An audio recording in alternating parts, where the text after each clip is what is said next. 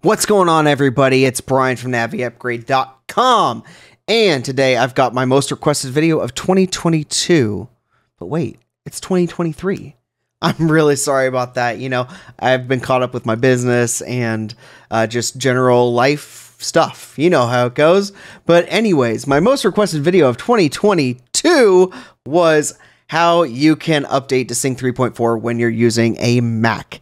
So fret not. I have a Mac set up under my desk here so that I can show you exactly what you need to do to update to Sync 3.4 the manual way using a USB flash drive.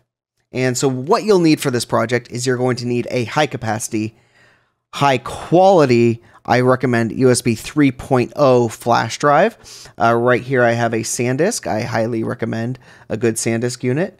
That's 32 gigabytes or above. You could get away with an 8 gigabyte one if you're non-nav, but if you have navigation, you're definitely going to want to have 32 gigabytes. All right, so welcome to my very non-special Mac desktop here. So as you can see, I have our USB thumb drive plugged in, and it's labeled SanDisk because we have a SanDisk thumb drive in there. So the first thing that we're going to do is we are going to go to our Spotlight search, and we're going to look up disk utility. So disk utility. And then the first thing that pops up is your local hard disk. You do not want to touch that, because if you touch that and do the wrong thing, then you could end up with a severely hurt Mac computer. So make sure you go to external over here and click your thumb drive. Mine's called SanDisk here. And the next step that we're going to do is we're going to erase it. And when we erase it, we're going to rename it to Sync 3. Perfect. And the most important part here is that name does not matter, but the most important thing is the format. The format matters a lot. So we're going to choose the exFAT format, and we are going to erase the drive. And this should only take a few seconds. All right. So we're going to do erase process is complete. Click done to continue. And we can close our disk utility now. Let's open up our browser. Our browser, or my browser of choice, at least on Mac, is going to be Firefox. On Windows, it's Edge for some reason. I don't know why, it just is. We're going to navigate to cyanlabs.net. That's cyan spelled like the color, C-Y-A-N. And what we can see here is we have the Ford Hub. This is the same guy who makes the actual application that on Windows to do the upgrade. And we're going to go to Ford Hub Sync 3 on the dropdown. And now what you can see here is we have the manual method. So we're going to view the tutorial on the manual method here. And we're going to go over a couple things to highlight before we continue. So first things first, if your car is a 2020 or newer, do not perform this update or else you will brick, and I mean brick, like it's not coming back from the dead, your APIM module, which is one of these guys right here. And I do not want that to happen to you, so please do not do it. I've also had a few folks with 2019 cars come to me and say, hey, I did this process and it bricked my module. And I was like, whoa, what's going on? And what happened was a previous owner actually took the car in or truck in and without the new owner knowing, had a new APIM module put in because it failed. And they put in a 2020 module. And the owner didn't know, and when they went to do the update, it bricked their module. So if you are worried about that, then I'm going to have a video up here somewhere in the next couple days, probably a couple weeks, on how you can check and see if your unit is a My 20 unit, which is what determines whether it would brick it or not. So keep an eye out for that. The next thing is that if your vehicle has this system right here, this is called Sync 2, also known as My 4 Touch, just inserting a USB thumb drive isn't going to change you from this version to this version right here. This is a full hardware swap. If you want to do that hardware swap, you can go over to naviupgrade.com, where you can buy a fantastic kit from me where I will be helping you out personally. And if you have any issues or questions, you can always reach out to me for customer service and support. Monday through Friday, usually, except for holidays. The other thing about that is that we do offer a 1-year warranty on these parts, which can usually be extended by your credit card. Next thing is, this is the version of Sync 3 that we are going to be updating from. So this is anything Sync 3.3 and below looks like this, and we're going to be updating to sync 3.4, which has this more sleek look down here. If you want to see more details on this, go check out my other video where I actually show the automated process with the Windows app, and you can see more details about the before and afters for all this stuff. This is kind of just like a quick video for Mac users to get started and get on the road. All right, so without further ado, one more thing is that this is inherently a risky process, so only do this. You're doing this at your own risk. It's pretty safe, but you know, things happen. So if you want to follow this procedure, you're doing so at your own risk. All right, so let's get our thumb drive is plugged in, and the first thing that we need to do is we need to download the reformat tool. So we're going to download the reformat tool, and we are going to download the auto install.lst for that reformat tool, and we're going to scroll down, and we're going to select our region.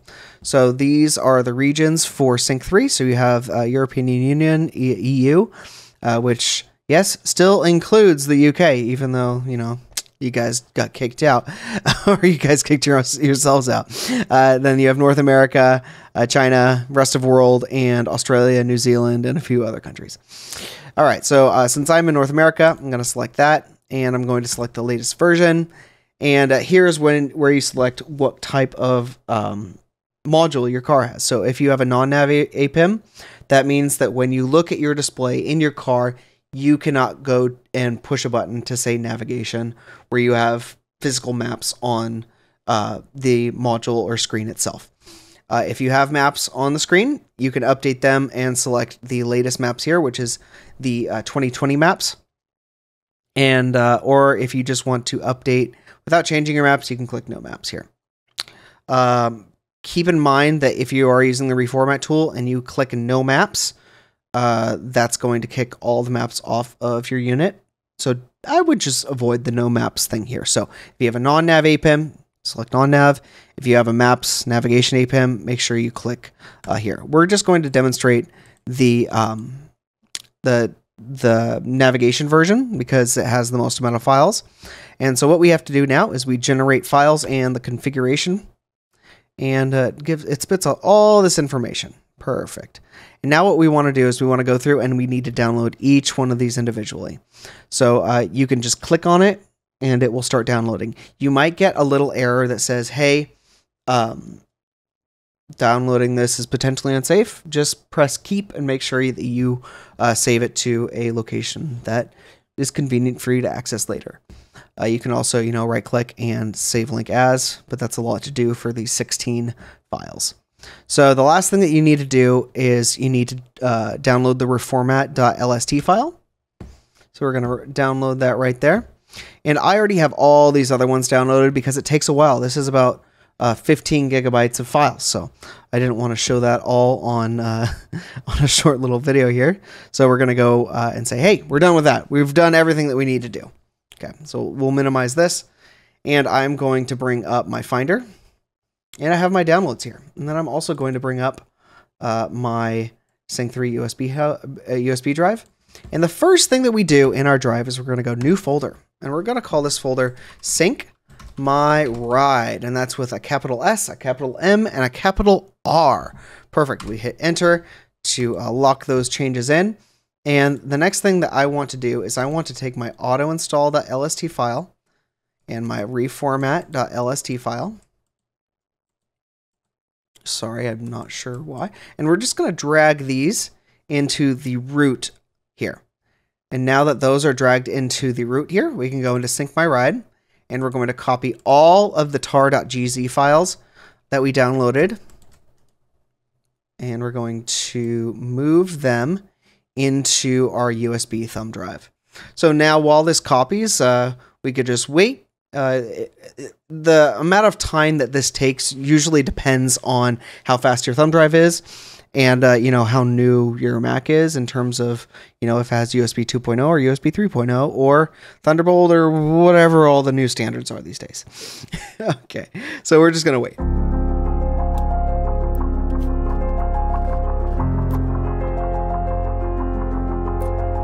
Another thing to mention is that there are a lot of files here, so now is a perfect time to go watch open a new tab and watch another Navi upgrade video on Sync 3 upgrades, or actually check out the Sync 3 update video I did. It's super long, and it goes through all the details of the different versions that you can upgrade from and to, and it shows the visual variants and all that stuff. So it kind of gives you a preview of what you're about to get.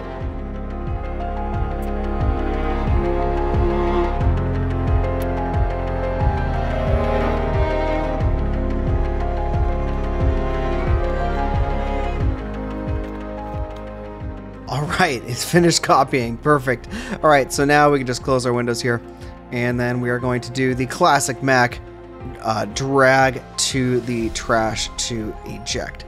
Alright, so now I'm going to pop my USB thumb drive out of my Mac here, and I have it right here. It's all nice and toasty from all that data transfer going on. And yeah, so if you have any questions about this upgrade, feel free to drop them below. The next step that you want to do is you want to go out to your car or truck or SUV and stick this in the into the USB port of your vehicle. Keep in mind that if your vehicle was made in 2016, chances are that an update isn't all that it needs. If you can't get Apple CarPlay to work, you're going to need an updated USB hub, which is available on my site, naviupgrade.com.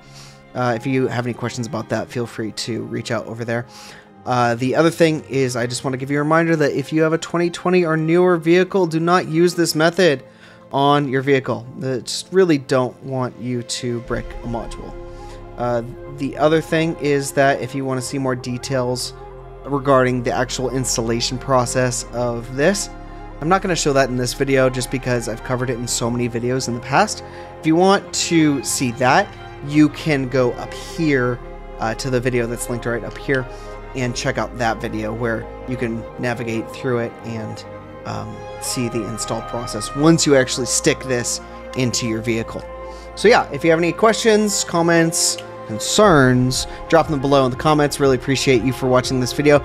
If you have time, please give it a like, a thumbs up, whatever they're called these days. I'm not quite sure. And if you disliked it, then don't do that. If you like the content that I make, then please feel free to subscribe to the channel, where there's going to be a lot more cool content coming in the upcoming weeks. Really starting to take content seriously on this channel. So I hope to see you around on the next video. But until the next time, take care.